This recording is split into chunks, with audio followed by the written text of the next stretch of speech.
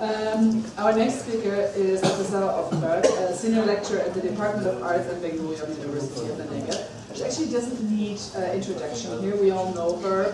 Her book, Illuminated Piety, Pietistic Texts and Images in the North French Miscellanea. We know her many articles. We know that she's editor or co-editor of the Journal of the JICA.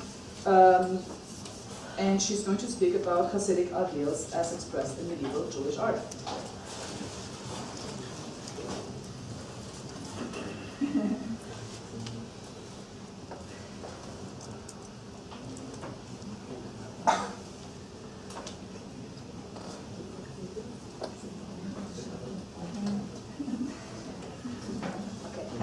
אני רוצה קודם כל כמובן להודות למארגנים, כמו כולם, אבל באמת מגיע למארגנים, לאלישבע, לאפי, לאליזבת, המון תודה. ואם אני כבר ממילא לא במה מהלושן שלי, אז אני רוצה להודות לעוד מישהו, כי אני באמת התגלגלתי לחקר חסידי אשכנז במקרה, ממש במקרה. לפני קצת יותר מעשור, הייתי בסוף הדוקטורט, נרשמתי לקורס סמינר אצל פרופסור רמי ריינר על ספר חסידים. אז בזכותו אני כאן, כן, אמרתי לו את זה בפניו, אז אני יכולה לחזור על זה שוב, ובבוקר נאמר שאסור ללמד תורה, בעיקר סוד, לנשים. דניאל אברמס, קצת הסתבכת, כי ענבל ואני למדנו אצלו, ישבנו אצל, אני הייתי כמעט חופשית, בקורס על המיסטיקה של חסידי אשכנז. זה הרקע שלי. עכשיו אני עוברת לאנגלית. Ezekiel's vision of the chariot and the image of Jacob engraved upon the throne received much attention in the writings of Hasid Ashkenaz.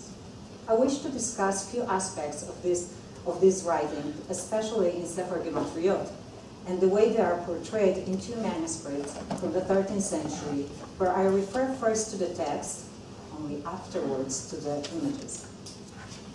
First, I shall begin with the London Miscellany, produced in northern France around 1280. And I imagine most of you know it from the writings of Professor Kanan Fogel and Elisha Baumgarten and Judy Galinsky. And it contains various texts, about 80 writings, different writings, some of them written on the margin. One such text is a collection of numerological associations, that contains commentary on all paragraphs of Exodus, except for the last two, and the beginning of Genesis. And it's, as I said, here it's in the margins. The main text is the Smach, it's the oldest copy. Approximately half of the text is identical to the text of Sefer Gematriot of Rabbi Judah the Pious, found in Ashkenazi manuscript of the late 13th or early 14th century, now in Jerusalem, printed in two editions.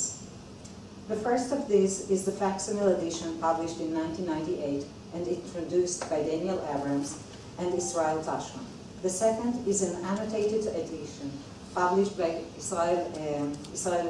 Yaakov Israel Stal in 2004. The Gematria text in the London Miscellany is well edited and follows the biblical order, as opposed to the more associative structure of the Gematriot in the Jerusalem Ashkenazic manuscript. The importance of the text here is that it's being an early manuscript, probably copied even before the Jerusalem manuscript of Sefer Gematriot was written, copied.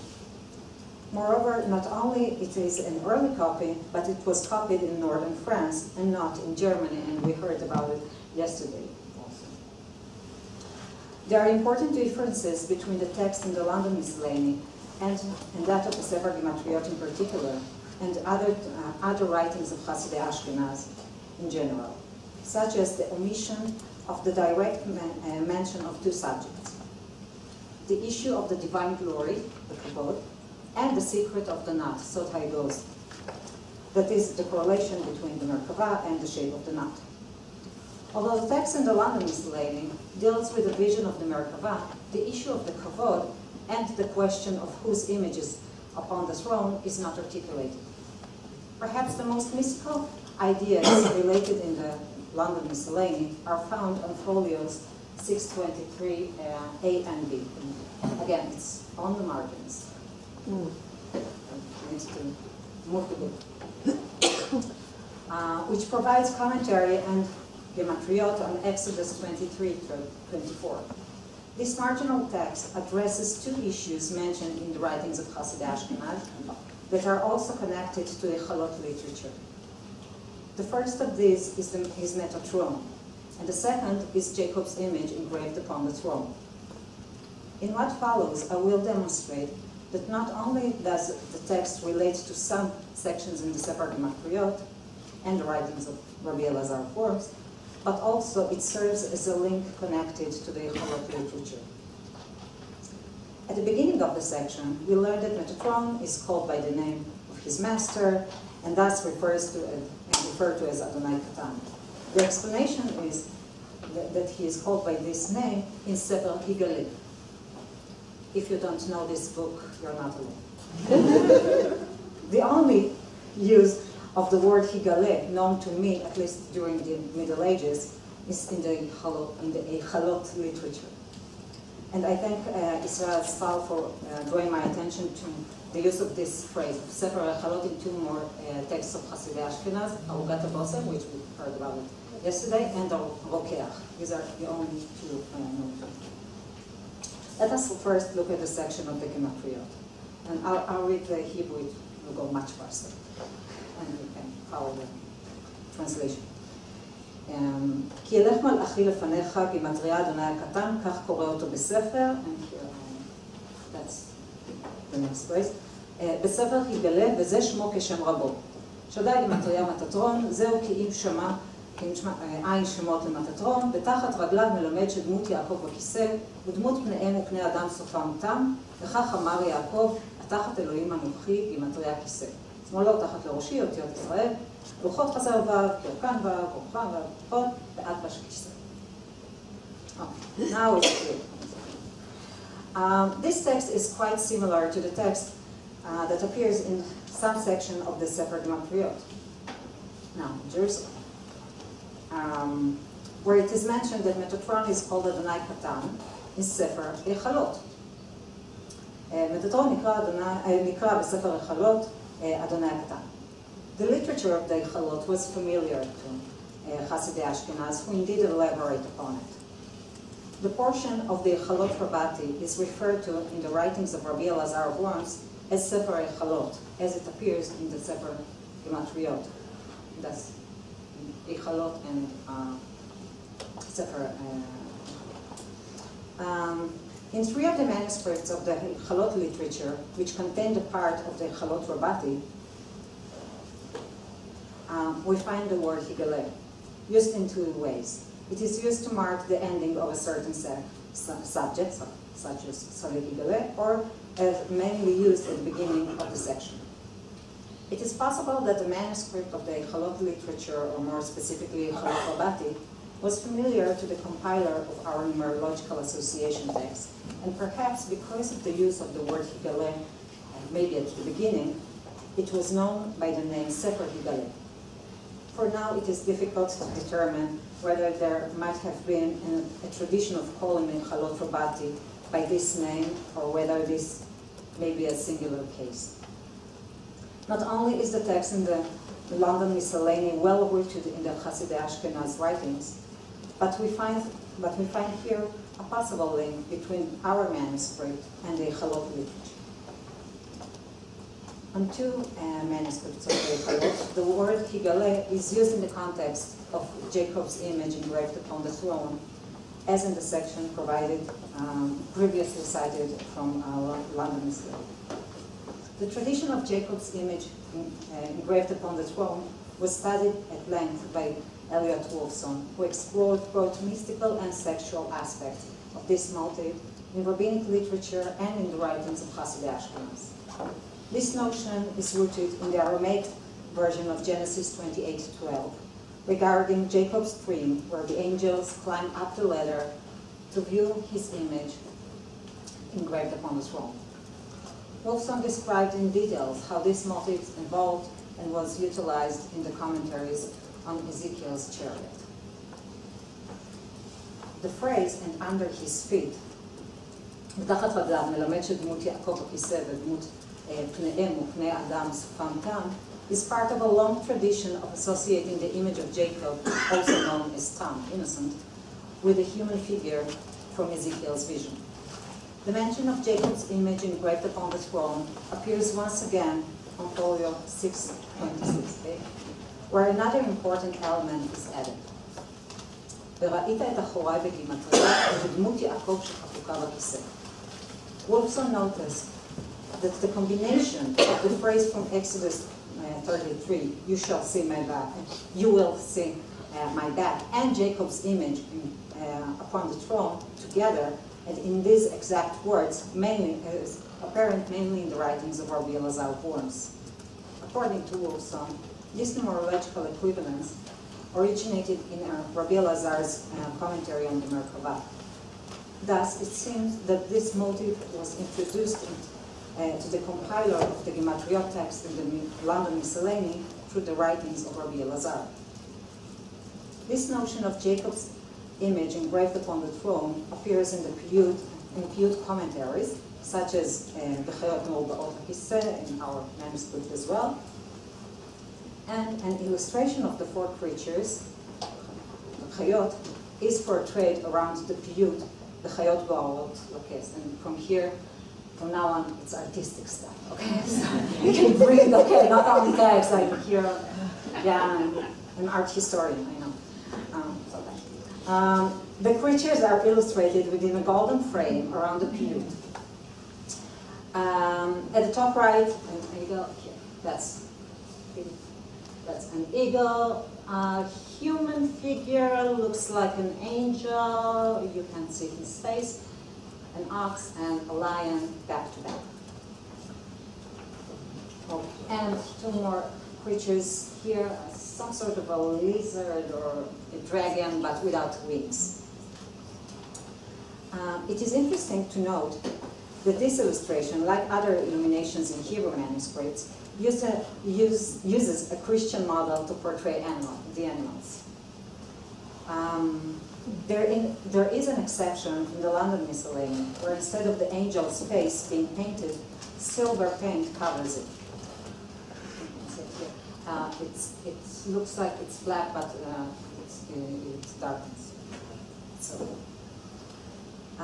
there is no illumination of Jacob in the entire manuscript, and there are lots of illuminations throughout this manuscript.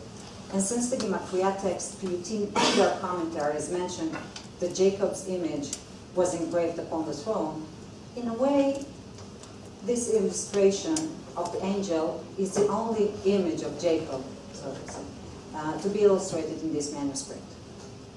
The creatures are displayed according to the order in which the four creatures are displayed in Christian art, and are understood as symbols of the evangelist and associated with the second coming of Christ. For example, here you saw that, and in the Timpana from Shah.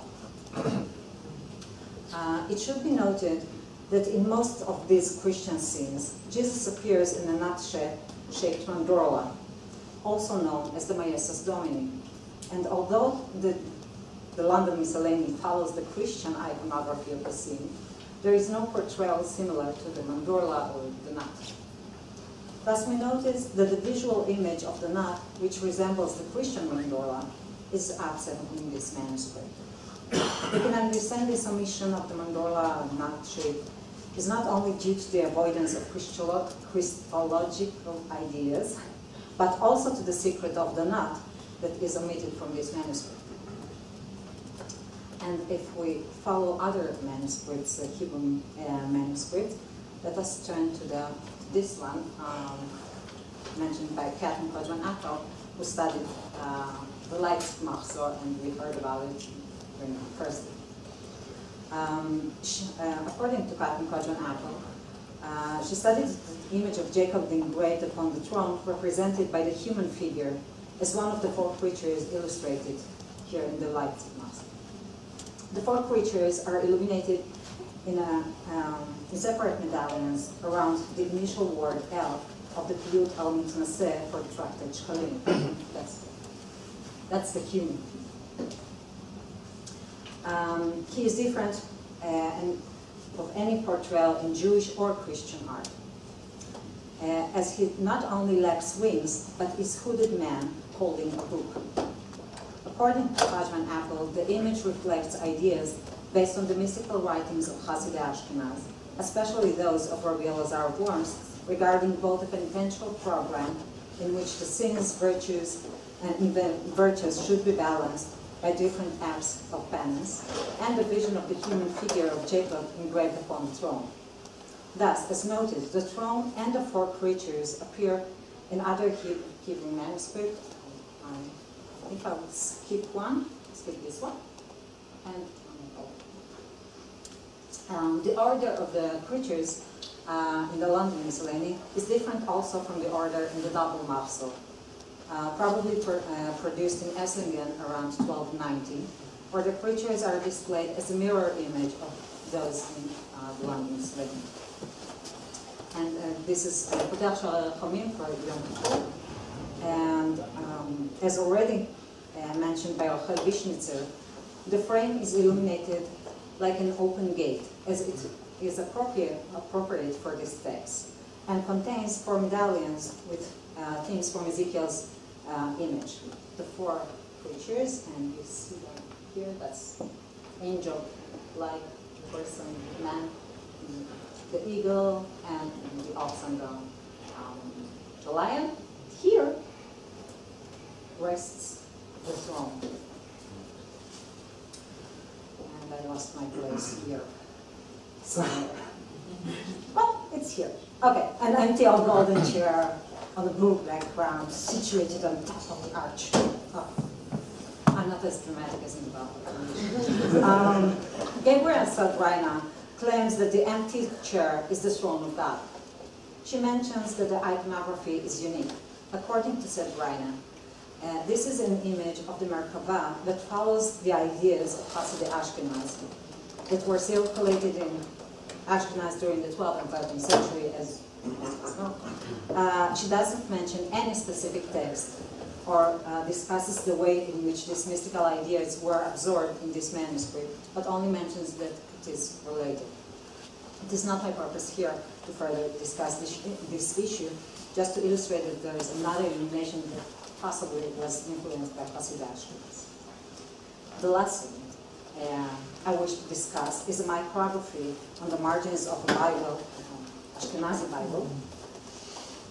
This Ashkenazic manuscript, produced in the second half of the 13th century, displays the creatures twice in the same page.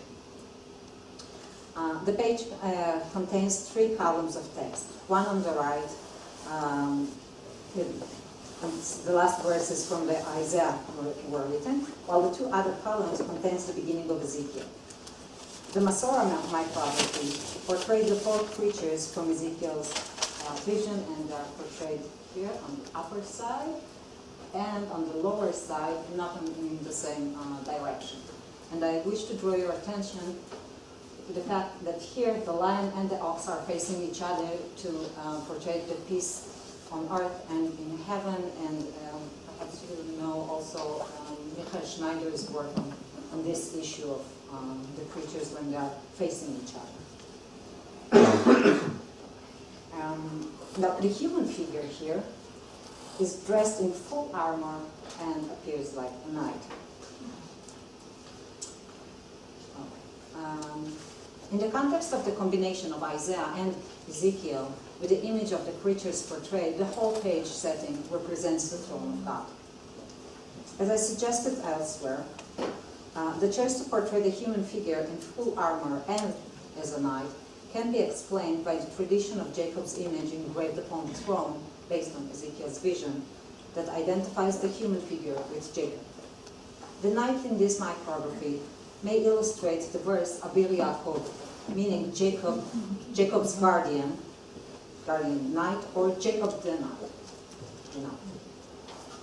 Although the idea of Jacob's image engraved upon the throne has been well known since the rabbinic period, the association between that topos of the phrase Abir Yaakov first appears in the 13th century when Rabbi Elazar of Worms connected Abir Yaakov with the image of Jacob upon the throne. So was not separately, but to combine the image of Jacob and the knight, that's something new for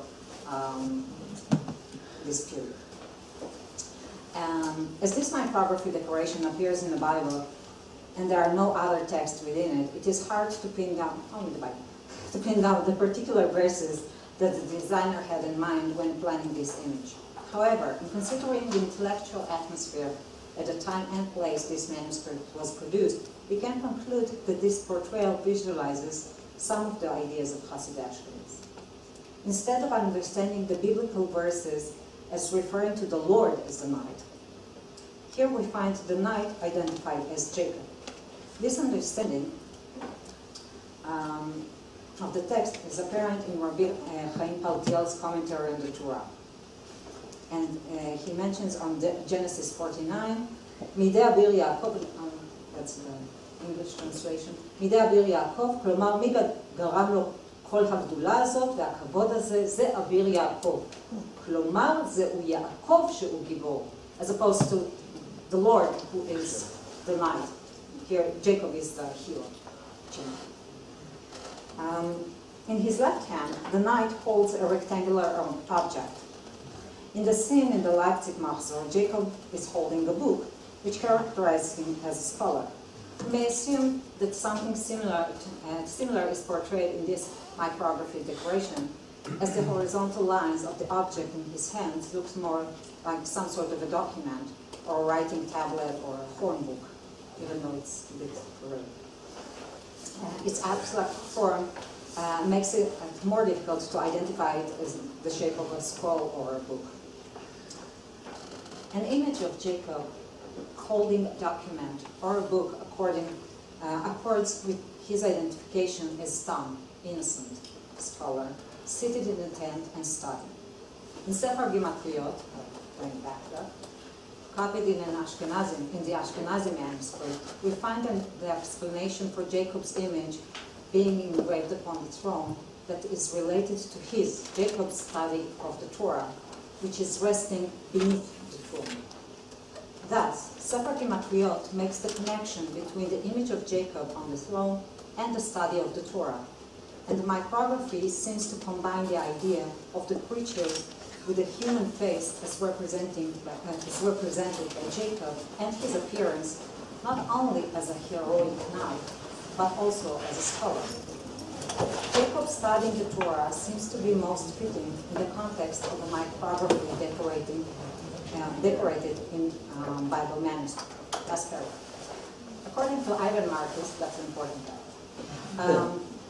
And I'm quoting. The Jewish writers portray Jews as knights of the God of Israel, in contrast to the Christian knights and rebels who travel towards a worthless Lord. In his discussion of passages from Sefer Hasidim, Marcus contends that the Jewish writer sees the positive value of knightly code and honor and valorous behavior, but implies that the Jewish pieties should behave in this manner and serve the Lord fearlessly without expecting any reward. Therefore, knights in Jewish writings suggest the more spiritual aspect of noble warriors. Thus, those qualities that reveal their heroic nature. As there is neither a sword or any other deadly weapon, there is a weapon but not a deadly one, in this micrography, the image portrays the human figure of Jacob in a heroic manner, but not as a man of war. Rather, as in Rabbi Chaim Paltiel's interpretation of Rabbi Yaakov, as mentioning Jacob who is the hero, the champion, the entire visual design of the page is intended to reflect Ezekiel's vision and thus offers the reader, the viewer of this Bible, a frame for the text, which reflects some of the most mystical notions of the time, in the image of the four creatures and Jacob's image as the true scholarly knight engraved upon the throne.